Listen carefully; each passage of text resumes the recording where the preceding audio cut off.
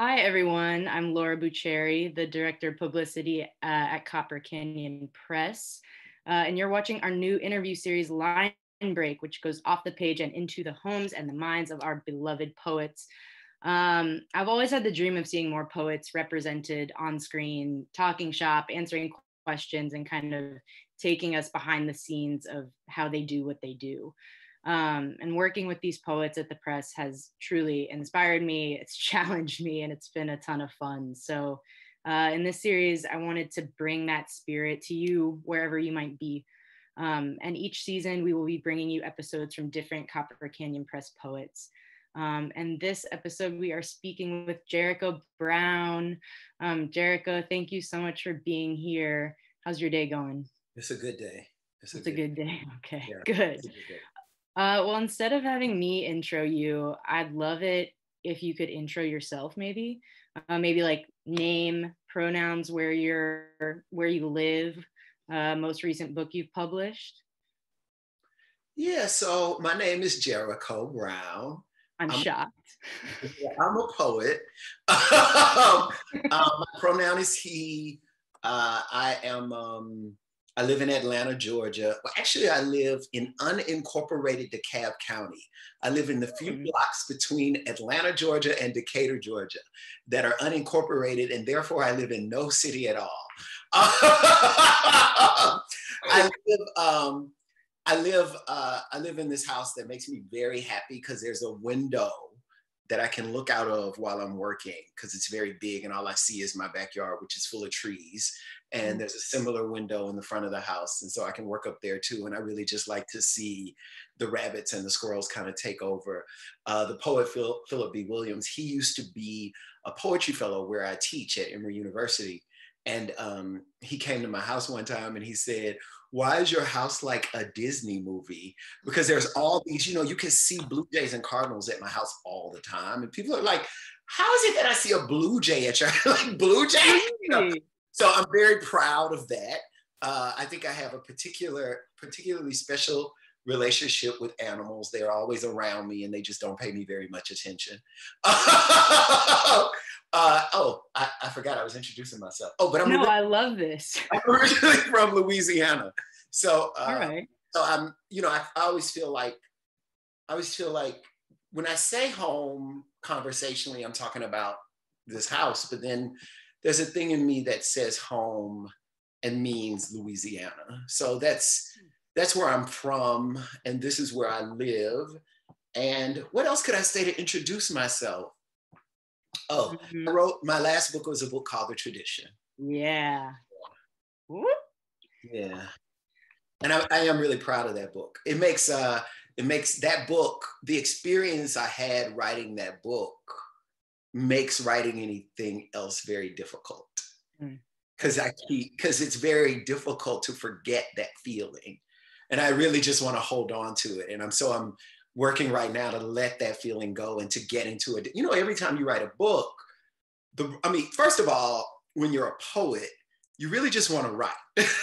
And it's nice to make a book, but as soon as a book is done, for me at least, maybe other poets feel differently, but when a book is done, you feel a little death happen.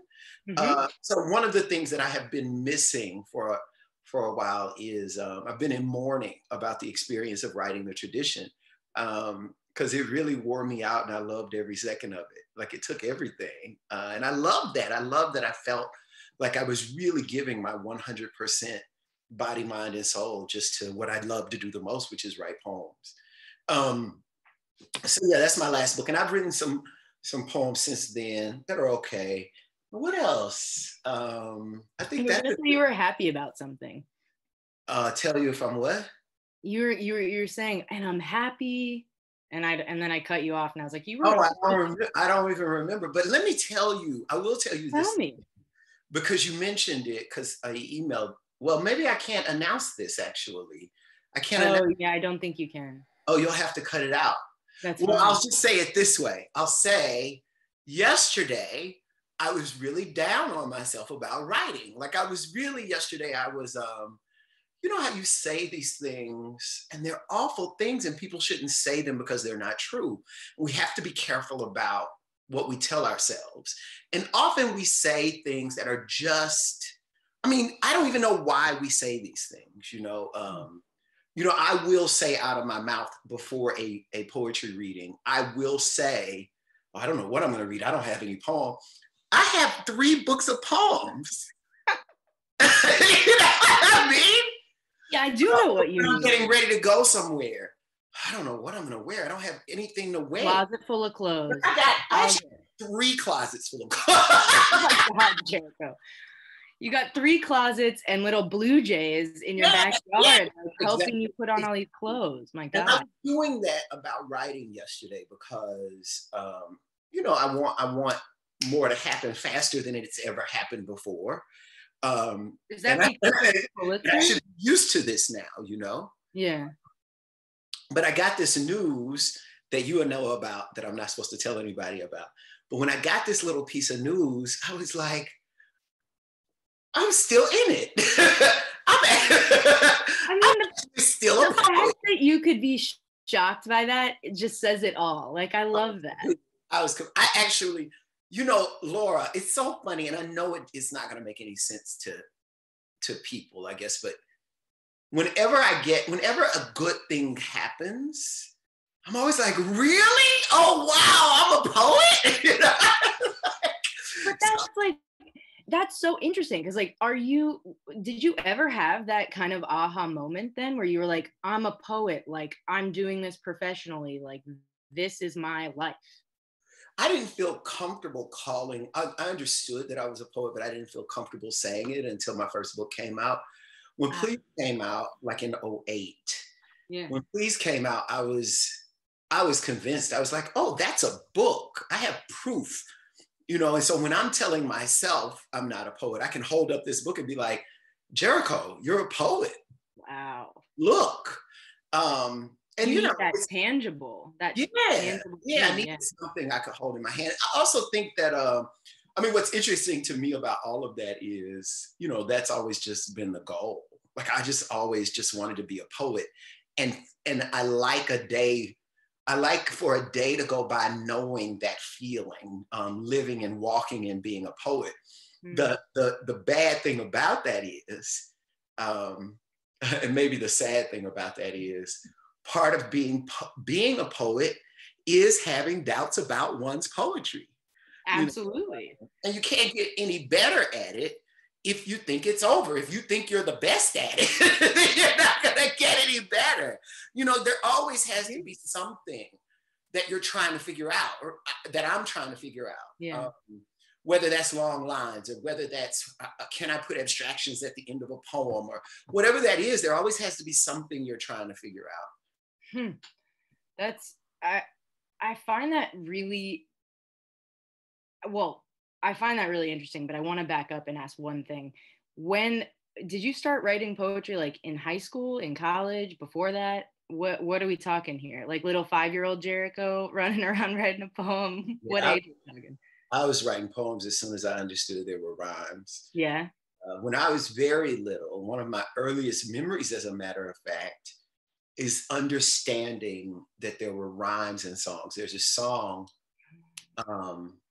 by Diana Ross called Upside Down. Mm-hmm. It occurred to me when I was a little kid and my mom and dad were playing the record on a record player. I'll never forget, because I remember looking at it spin on the record player and listening to it and standing close because I wanted to hear the rhymes, right? And they were such exciting rhymes to me because they were giving me brand new words. That song has words in it like instinctively, respectfully. What does she rhyme instinctively with? Respectfully. Wow. Instinctively, you give to me the love that I need. I cherish the moments with you. Respectfully, I say to thee, I'm aware that you're cheating when no one makes me feel like you do. Bump, bump, upside down. So anyway. That gave you all these new words. Yeah. So when I figured that, I was like, oh my God, instinctively, respectfully. And and then I would go around the house thinking of all these words. Now, I couldn't do as long as instinctively or respectfully, but I would be like, jelly, really? And my mom and dad would get excited, you know, which, by the way, is always the key. You know, when your parents get excited about something, then you're like, oh, this works. This, let's do more of this, you know. Well, you're showing them something that they didn't know was in you, or that they didn't understand was there. So they're still so confused by it too. You know, my mom, if I was sitting in a corner writing, I mean, and I could, when I was 6 years old, I was like this. If I was sitting in a corner writing something, my mom and dad would look at me with such pride. You know, be like, oh, Trey is smart. Oh, he's sitting in that corner, he's writing. Now, I might have been writing awful things about them, but I was writing. And I remember, and so my parents are now like, how did we do this? Like, why? How is this our fate that you are a poet? And I'm like, you kept telling me I was smart. You liked that when you kept encouraging it. My God. Yeah. Have they read your books? I hope not. Yeah. I mean, they've never said anything to me about it. I think my mom read some poems once and she was just so disappointed. I was like, oh, you don't like them? She's like, I don't know why you would say that about your family. And I said, Mama, did I say something that wasn't true? That's the problem, though. God. So she read a few poems when I was in grad school. I think I thought I had put everything away, but I think there were some poems out. Maybe that was Freudian, who knows? But other than that, she, no, I don't, you know, I don't send them books when books come out or anything like that. But and I think that's what's best for us. You know, I don't need them to write my poems. Just like they don't need me to be in the middle of their lives. I don't take my mom and dad to work with me. I don't think anybody else does either. You know, and so I just think you get a lot more done at work if you don't take your parents with you. That is a good tagline. Unless you have like a family business, I guess. But all right. I just tell my family business. But I hear you. Oh my God. Well, so I'm curious. Like you mentioned songs. You mentioned you know, learning rhymes and things like that from music. But I'm curious, like, you know, when it comes to poetry, at least for me, I'd say that like everything can kind of be tracked to that first moment of like inspiration, and that first moment that one kind of sees themselves represented in like a word, a phrase, a song, anything, a character. So I'm curious, like, was it music that you kind of like was the first time you saw yourself kind of represented in language or in kind of spirit, or were there shows or films or songs or poems that you connected with or identified with kind of initially? I actually think it was all of those things. I think it was really good for me to have been brought up in the Black church and to hear my pastor preach and to be aware of the fact that words made for emotions, and that was very open. So my pastor, the Reverend Harry Blake, would say things and people in the audience would react. And depending on what he said, there would be a different reaction. And depending on how he said it, there would be a different reaction. Sometimes he could say the same thing 3 times in a row, and that would get a reaction sometimes. And so there was always, and then, you know, there were the choirs, there was music, there were always plays, there were always things for me to see. And because of that, I understood that you could take these things that seem intangible and make them tangible to the heart of a human being listening. I understood that you could make these things that seem intangible and yet ignite the imagination of the person who was viewing them. And I knew I wanted to do that. I didn't understand that meant being a poet, but I knew, I was amazed by it. Even as a kid, I was like, all these people are shouting and he just stood up and talked. I was like, wow, I want to stand up and fantastic. And Yeah, that repetition that you mentioned, you're like, when he said something 3 times, it got a different reaction than saying it once or saying it quietly versus shouting it or say that. And that's so much in poetry and it's not, for me at least, so much in like fiction or memoir, things like that. Poetry really lends itself to that, in my opinion.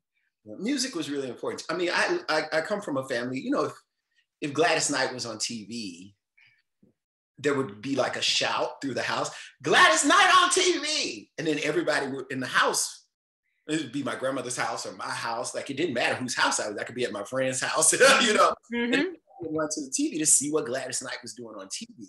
Mm. And she was singing. I was like, wow, all these people are just standing here to watch Gladys Knight sing? Mm-hmm. You know what I mean?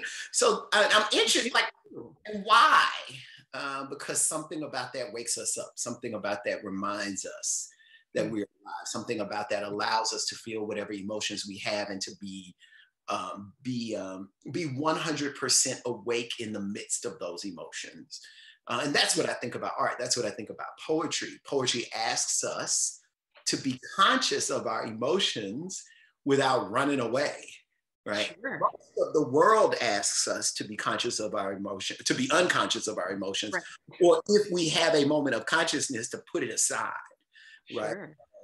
But poetry tells us, you know, we know this even before we start reading a poem. I mean, I sometimes feel bad for poetry because it's got like it's like the lowest in terms of monetary capitalistic payoff. Absolutely. That's the heaviest burden. Because when somebody encounters a poem, mm-hmm. when they get to the first line, when they're reading the poem, they have an expectation. They want to know. You know, this is also why a lot of people, especially if a poem is somehow subtle, people are like, wait, what? Mm-hmm. What was I supposed to get? What did I miss? Because mm-hmm. there's huge weight. And it's so funny, you know, people watch dance. People look at abstract art. You know, and nobody True, actually. You know what I mean? Like, people, do you know what I'm saying? People watch all kinds or experience all kinds of art. Yeah. Not needing a one-to-one, right? Yeah. But when it comes to poetry, people are like, give me what I need. How do I decode? How do I decode? Where is the manual? Yeah. Well, I have one more question for you. Actually 2, but one before two. I know, right? It's getting crazy over here. So you won the Pulitzer. Everybody's asking you. I know everybody's asking you to do a lot because it comes through my inbox. You know, and you're and you're saying yes to so many things. You're being so generous with your time. But I'm curious, like, how do you manage to hold on to space for yourself, for your writing, for your health, while, you know, being asked to do all of these things that coincide with this just like huge prize or book or just moment? Like, is this like a conscious thing that you're like setting, like 1 hour I can do this, or 2 hours I can do this, and that's all? Or is it just kind of, I don't know, I'm just really curious, how do you handle something like that? Yeah, I think, well, discipline is the answer. Yeah. And saying no is a discipline, just like time management, understanding that I don't have to do everything that I'm asked to do. I'm still probably doing too much, but I'm getting better. I mean, the wonderful thing is I have said more between May and January. I've said more between May and January than I have in my whole life. Wow. I never said no before. I just didn't think it was an option. As a matter of fact, I'm not sure I would have what people think of as recognition if I were a person who had been willing to say no. And I think up until winning the Pulitzer, I was much more a person who really would just work himself to death. And I think I've gotten better because I have no choice. I think I've gotten better at not working myself to death. It's one of the things I was talking about earlier when I said I missed writing the tradition. I was writing the tradition along with everything else that was expected of me. And I'm a person who's pretty big on responsibility and doing what I say I'm going to do and trying to do it well, trying to do it the best I possibly can. So I think one of the things that I always had that the Pulitzer has asked me to really put in full effect is not just the discipline to say no, but the discipline to have a time for myself where I am in prayer and meditation, and affirmation, which I do daily. And something about that helps, something about doing that helps to organize everything else. It's just that when I do finally log into the emails, which I appreciate you getting, when I do finally get all the emails you send back to me, when I finally do get those emails, I have a better idea of what's important and what's not. And just like I said, I try to end it at night. Like at night, I'll watch an episode of The Golden Girls, which seems silly, but it's absolute. I find that if I watch an episode of The Golden Girls at night, then I can just go to bed and not hold on. Like I was doing this thing before where I would have a hard time falling asleep, and I realized, oh, Jericho, you have a hard time falling asleep because you refuse to let go. You know, and it's much easier to Oh my gosh. you know, after I've watched Blanche and Dorothy sort of, read each other and just be delighted only, I can let go. I have some laughs. I think laughter is really important. I really think it's so interesting. Maybe everybody laughs at least once a day. But what would happen if we made our laughter more purposeful? And so what I decided to do at the onset of this pandemic is to plan my laughter, and to be purposeful about my laughter as I am about my writing, or as I am about my grading or meeting with students or anything else, or even just being here with you, anything else. I need to make sure that I have really guffawed, that I have really just lost it before I get into bed at night. Because why have a day without, we could make a plan we know what makes each of us laugh. So we could make a plan to laugh every day. So that's part, I think, of what I've been doing. So, yeah. We all need to stop what we're doing and plan our laughs. I love that. I was walking on the street the other day, and I saw, because we're all wearing masks, right, these days. I saw this girl in her car without a mask on, obviously, because she's in her car. And she was like on the phone, and she was cracking up laughing on the phone. And I realized I hadn't seen somebody laugh like in a really long time, because we're all like wearing these masks. And it just brought me, I don't know her or anything like that, but brought me such joy to like pass by a car and see somebody totally cracking up. And I believe in the power of laughter for sure. It changes things, It's beautiful to see and it's beautiful to feel. Yeah. Well, before we go, will you maybe read us a poem, either from one of your poems, somebody else's poem, and maybe go ahead. My favorite poet lately has been a poet named Yesenia Mantilla. So I'll read a new poem by her. It's a poem called A Brief Meditation on Breath. I have driver's lungs from holding my breath for so long. I promise you, I am not trying to break a record. Sometimes I just forget to exhale. My shoulders held tightly near my neck. I am a ball of tense living, a tumbleweed with steel-toed boots. I can't remember the last time I felt light as a dandelion. I can't remember the last time I took the sweetness in and my diaphragm expanded into song. They tell me breathing is everything, meaning if I breathe right, I can live to be ancient. I'll grow a soft, furry tail or be telekinetic, something powerful enough to heal the world. I swear I thought the last time I'd think of death with breath was that balmy day in July when the cops became a raging fire and sucked the breath out of Garner. But yesterday, I walked 38 blocks to my father's house with a mask over my nose and mouth, the sweat dripping off my chin, only to get caught in fabric and pulled up like rain. And I inhaled small spurts of me, little particles of my DNA. I took into my body my own self and thought I'd die from so much exposure to my own bereavement. They're saying this virus takes your breath away, not like a mother's love or like a good kiss from your lover's soft mouth, but like the police. It can kill you, fast or slow. Dealer's choice. A pallbearer carrying your body without a casket. They say it's so contagious, it could be quite breathtaking, so persistent, it might as well be breathing down your neck. Isn't that good? Oh my God.